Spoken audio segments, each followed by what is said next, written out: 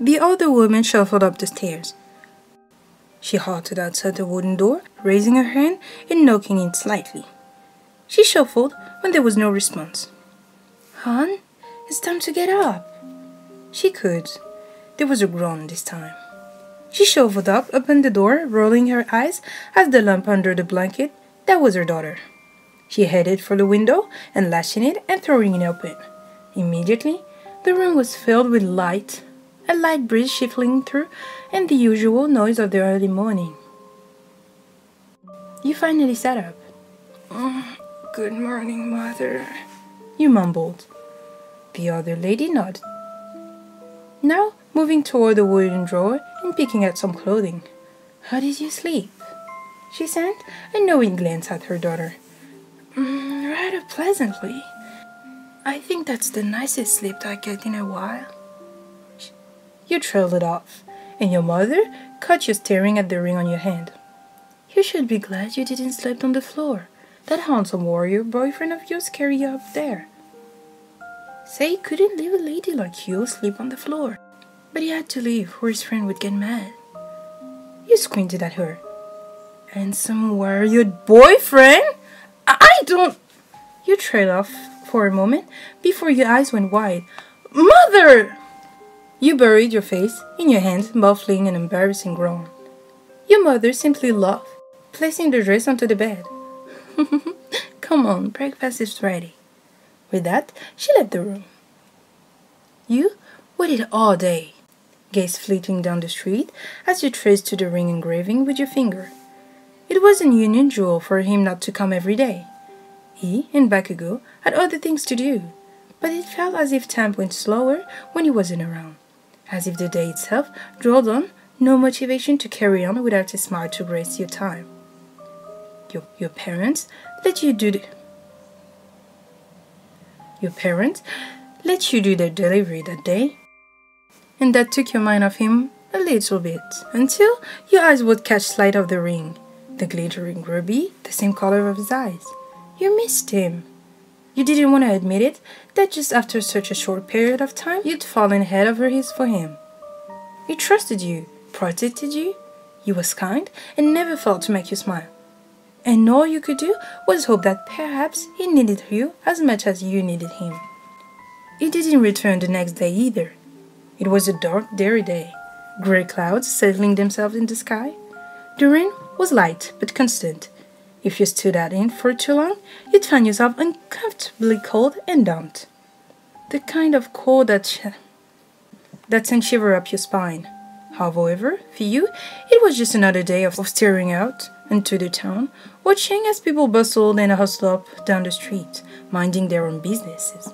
After all, everyone had their own life to live. The next day seemed no better. The clouds hadn't cleared, and a dreary mood had settled over the town. What once were joyous greetings seemed to become nothing but a chore.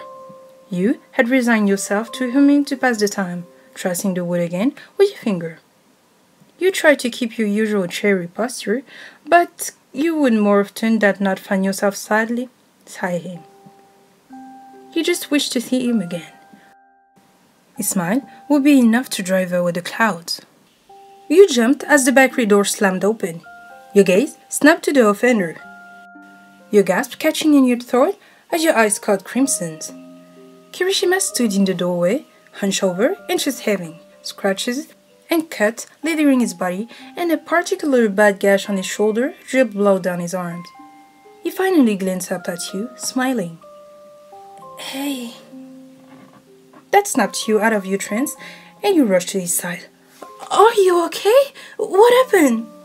You gently traced the cut, spinning as you tried to recall where your medical kits were.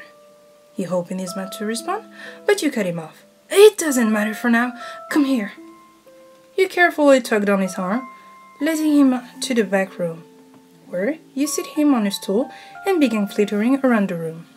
You dumped the cloth and cleaned the dirt and grime, running in about, holding it before to his bleeding wound. Kirishima watched you in awe, a sense of warmth spreading through his chest as he watched your broke faces in worry. "It's okay, I've been through worse." You rolled your eyes. And that's exactly the reason why you have all these scars, dummy. You applied more pressure to the gash. So what did you do this time? You asked. Kirishima averted his gaze, pouting. How about that? He trailed off. You hardened your gaze. What? What happened? The redhead let out a nervous chuckle. Well, Bakugo and I were attacked. Some old enemies caught up. We've already spent too long here. Bakugo wanna keep moving, but I had to see you. We're leaving tomorrow. You didn't even seem to flinch, beside the slight tense of your muscle. Your eyebrows were still creased, but your mouth was set in a thin line. It was near silent. Oh, was the only word you could manage. The rain continued to pour outside, and you felt a new connection with the dreary weather. You continued to wordlessly trend to his wand, the two of you avoiding each other's gaze. I'm sorry, I didn't mean to get so attached. The boy trailed off, feeling with his finger in his laps. He cast your gaze towards your face, heart clenching as he saw the pain wash through your eyes. Oh no, it's okay. I'm glad that you gotta stay here as long as you have. I mean, I never would have to go hear your story or been protected by a fierce crimson dragon. You smiled a little, or even got to hold a sword. I wouldn't give up the past few weeks for the word. You hated how your voice crackled. You hated how this one heaven affected you so much. How your heart seemed so constrict itself on the simple idea of possibly never seeing again. I promise I come and visit as much as I can. I don't want to put you in any danger though. He gently took your hand into his arm, relishing in the warmth they provide. So, this is goodbye then? You tried to smile, tried to keep your voice from wavering. Kirishima nodded. Not forever. I'll see you again. I have to.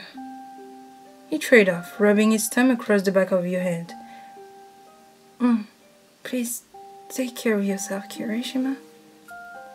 He got to his feet, trailing back toward the entrance and still into with your fingers. You guys paused at the front door, neither wanting the moment to end. I wish you safe travels. I'll be waiting for your visits. He spoke softly. Kirishima gave you a sad smile. Of course, my lady. He performed a mock bow, earning a light laugh from you. Kirishima finally turned toward the door. Heaving a sigh, he stepped out into the street, pulling your hands away from yours, leaving behind the warmth, security, and love. You watched him wave down the street, catching every single glance he threw over his shoulder. You could wait. You had to. That night, both your parents could tell you were distraught. They were able to part out you eventually, but both immediately felt guilty, trailing worried glances. You retired early to your room that night. You lay awake, staring at the ceiling as you tried to think of anything but him. It hadn't even been a day, and you already didn't know you were going to get by. Your life before Kirishima had been repetitive and dull. You didn't want it to return to that, but you didn't seem to have a choice. The next morning, you were already feeling as if the world were trying to push you down. It was a relatively nice day. Your usual customer came in, all as it had before Kirishima, and you hated it. Lost in your thought, you hadn't even realized you had balled your fist. Sweetheart! Sweetheart! You snapped your gaze toward your mother's voice, instantly falling sheepish as your mother beckoned you over. She gently patted your shoulder, glancing around seemingly in search of something. Your father didn't exactly agree to this? She paused as she quickly hurried to grab a parcel from one of the benches. But I'd never be able to live with myself watching you so miserable. She offered the package. It was fairly large, wrapped in borrowed paper and tied neatly with some string. You hesitantly took the package, eyebrow raised, as you looked quizzically at your mother. What is it? What are you talking about? You asked. Your mother huffed. Go pack your things and go. Go to him. Your mother's expression softened. What? Are you letting me go on an adventure? You couldn't stop the smile that had graced your lips. Your mother nodded. You've always belonged out there, but now you have someone I can trust to protect you. Your father is going to throw a fit. She chuckled to herself. You swooped in, planting a kiss to your mother's cheeks before dashing upstairs, throwing an "I love you" over your shoulder. You stood ready by the door. You had proper boots and a warm cloak, as well as a blouse and some pants, all better suited for the life of an adventure. You had a rush bag of your belongings, mostly just some spare clothing, food, and some bedding. You glanced out toward the street. Your dream was mere second away from coming true. The street you've been seeing every day will be lost behind you, finally free to explore and truly live. As long as you could find Kirishima and Bakugo, of course. Your mother shuffled over, pulling you into a bone-crushing hug. You better come and visit, and soon, or your father won't ever let you go again. Her voice was stern, but her eyes were filled with warmth. She pulled away, knitting the door cloak the only way a mother could. You've grown to be a fine young lady, Now, you better hurry. You need to catch that boy. With a final goodbye, a last smile, and a prolonged speech about avoiding goblins, you were finally out in the world on your own. You made a beeline for the forest, backtracking as best as you could to what you hoped was still their camp. You didn't want to think about the idea of them having already left. You trapped against the brush, your heart thudding against your chest as the urgency welled in your stomach. Hopefully, Bakugo wouldn't attack you again. Thought you'd rather take that than being left behind. The surrounding forest became more familiar. You were so close. You forged ahead. You burst into the clearing gaze sweeping over the area in one hurried swoop. The fire was still lit. Your eyes settled on the cave. The pack was still there. They hadn't left yet. You let out a breath, slumping your shoulder. What the fuck are you doing here? You turn your gaze toward the brush boys, finding yourself being greeted by the tip of an arrow. Oh, Bakugo! I'm sorry to barge in like this, but... You shrunk back as Bakugo took a step forward her, refusing to lower the bow. He was a few feet away, adorned in his usual attire. You could see a few fresh scratches littered his shoulders and arms. I said, what the fuck are you doing here? He spat. You rolled your eyes. I'm coming with you, you stated. Bakugo stared at you incredulously. Fucking excuse me? He sounded a little more dumbfounded than outraged. I'm going with you and Kirishima on your adventure. You crossed your arms. You knew you had to stand your ground against Bakugo if there was any chance of you tagging along. The blonde scrawled. Give me a good reason I shouldn't send this horror right through your face. I can cook, I can clean, I can tend wounds. Train me up, and I'll be a pack horse if you want. I'm coming with you. There was a silence for a moment. Bakugo seemed to relax his pull on the arrow. Just the slightest bit, until his gaze dropped to your crossed arm. He squinted his eyes, glaring at something. Then he scoffed. Immediately relaxing it, he pulled and letting his arm to drop to both sides. So Shitty Hair's decided, has he?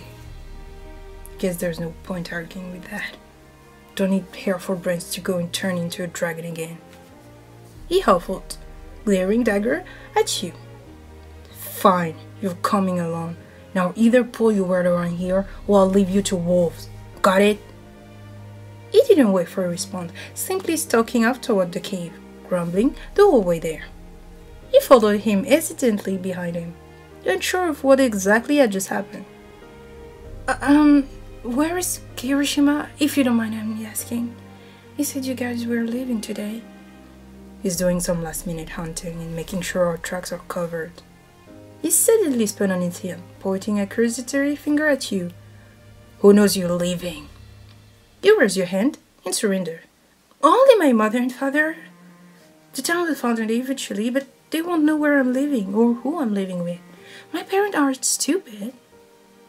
Bakugo scrolled again, turning back to his belongings. He decided, standing behind the explosive bomb, why Ibra probably wasn't the safest position, so he hoped to wander around the grove. Hey Bakugo, I'm back!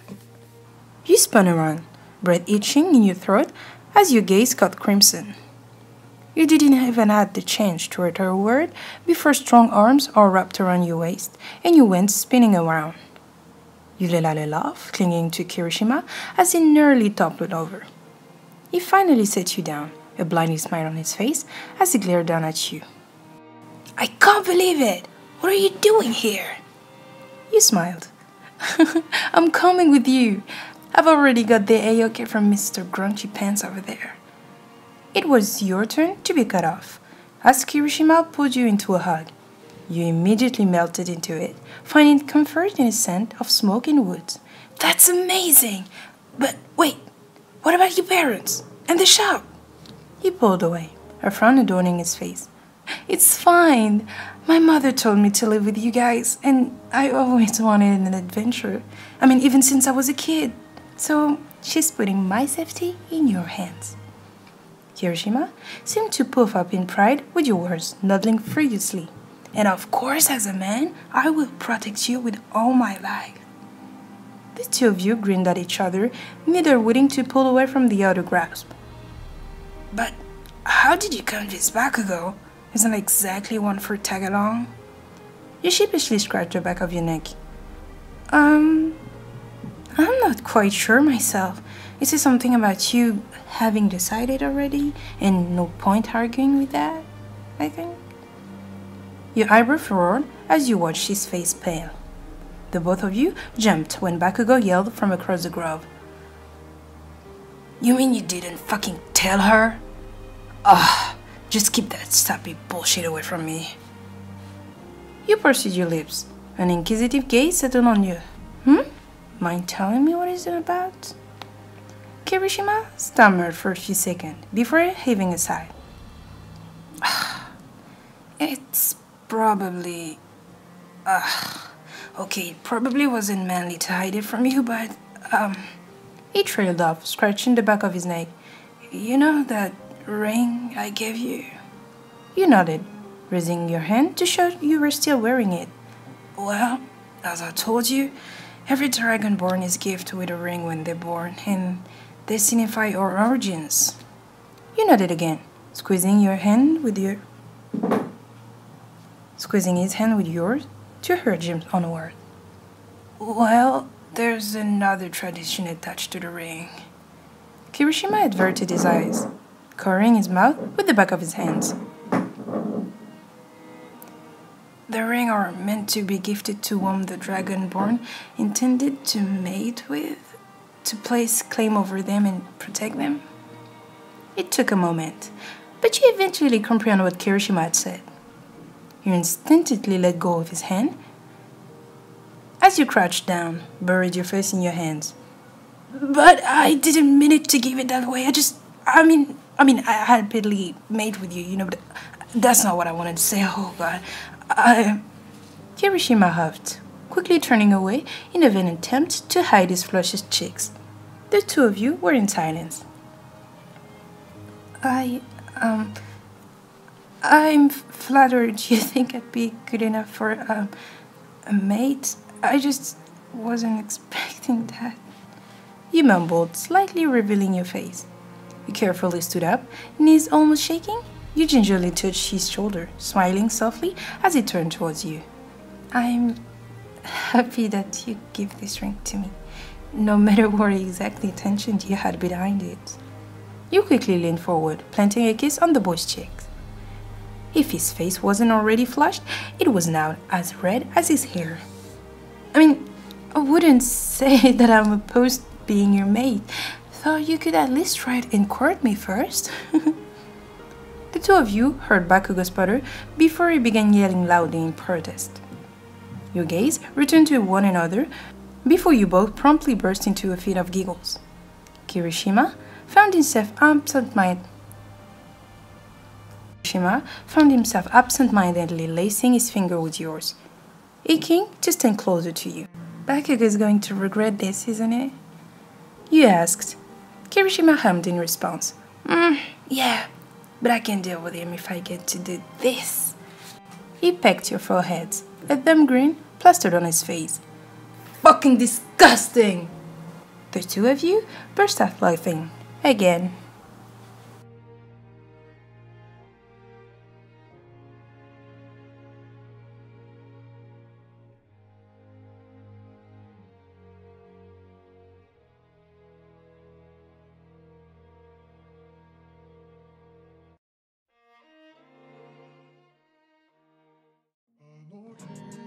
The